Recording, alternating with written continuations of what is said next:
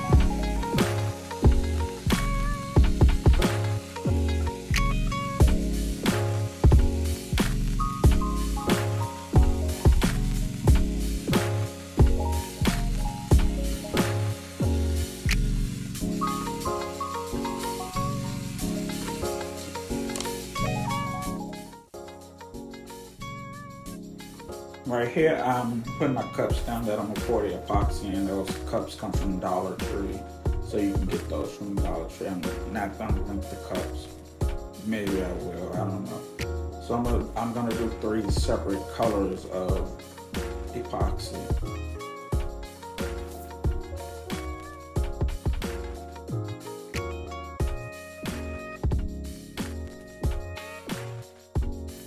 So my first color is orange, and it's glow in the dark orange. And the second color is yellow or indigo or something. And the third color was green. And here you can see I'm mixing. I didn't mix this very well because I wanted to have a streaky effect. So I didn't mix either color very well. But all the colors glow in the dark. And you won't see it on camera, but I actually added some glow-in-the-dark powder to each color to give it the glow-in-the-dark look, a deeper glow-in-the-dark, because I've had that glow-in-the-dark paint for a while. And it's also day glow and UV activated, so you can use a UV light to charge it up, or just leave it in the sun. But don't leave resin in the sun because it'll get really pliable and it will conform to whatever shape you leave it sitting on.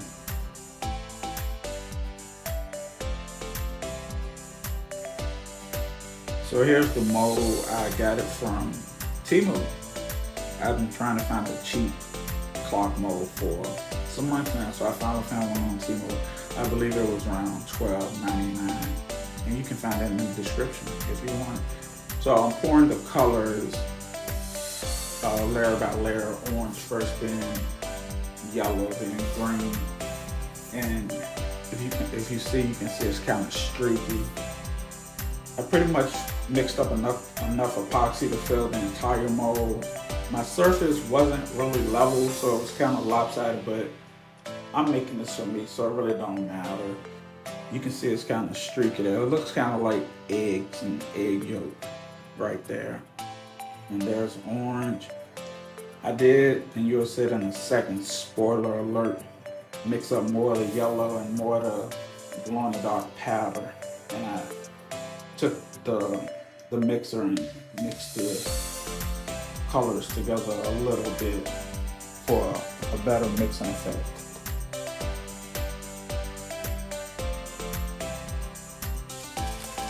So here I am mixing the yellow and the glow-in-the-dark powder with the little powder I got. I had a bunch of them. I need to order more. The little, that's a screwdriver. That's the electrical screwdriver I got for my 5-year anniversary at my job. So I'm still using it. I'm in my 12th year at my job now. There it goes. I call myself mixing the epoxy a little better. It looked too stringy at first, so now I had the idea to mix the colors together. And here's the pour. I thoroughly mixed the second yellow, so it kind of thickened it all up.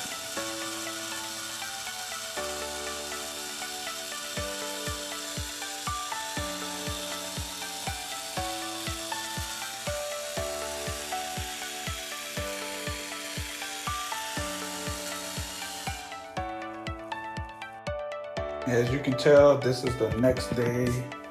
I'm molding. It typically takes epoxy weeks to fully cure. This was less than 24 hours later. So it's cured enough for me to do what I have to do next, but it's still very pliable. Even 24 hours later, it'll be hard enough that you really can't bend it. So here, as you can see, I have resin tape, and I'm going to use that to tape up the holes left.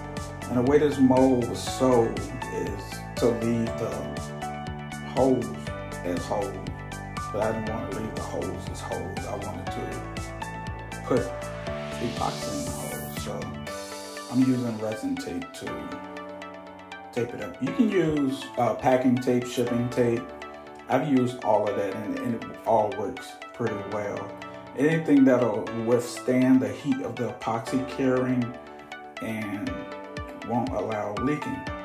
Here I'm using a syringe. I mixed up the same epoxy. I added some, as you can see, some red tint and some glow-in-the-dark powder.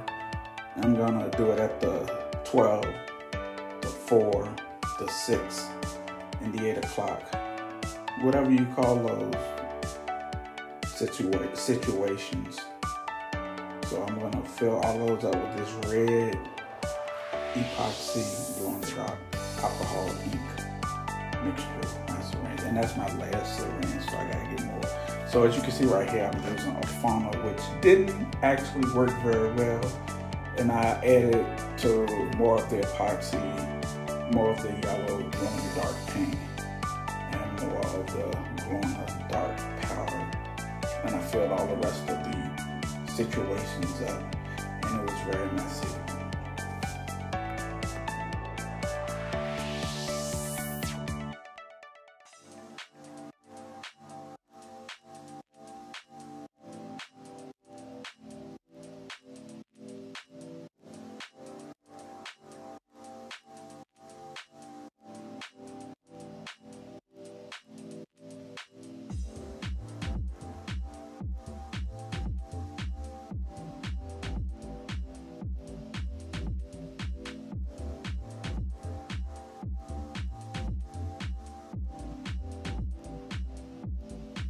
Here I am the next day. Again, less than 24 hours later, and I'm removing the resin tape. And as you can see, the situations have cured enough to remove the tape. This is the clock mechanism. First time I ever made a clock, first time I ever tried to put together a clock mechanism. It went really well. I got it in there after a few tries. I didn't show myself doing all the tries, and this not even the best try. This is the one that I recorded, so this is the one that you get.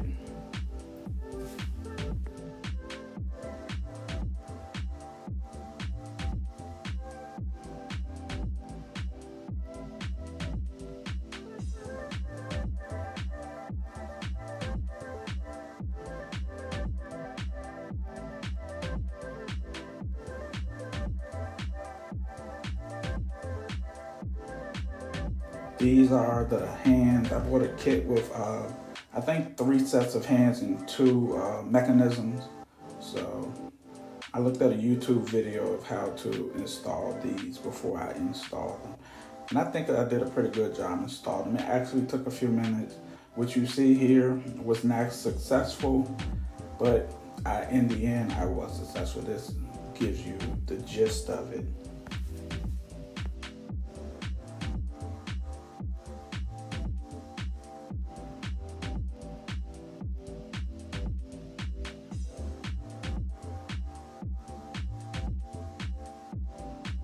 So the question was, to myself I posed, can I make a clock?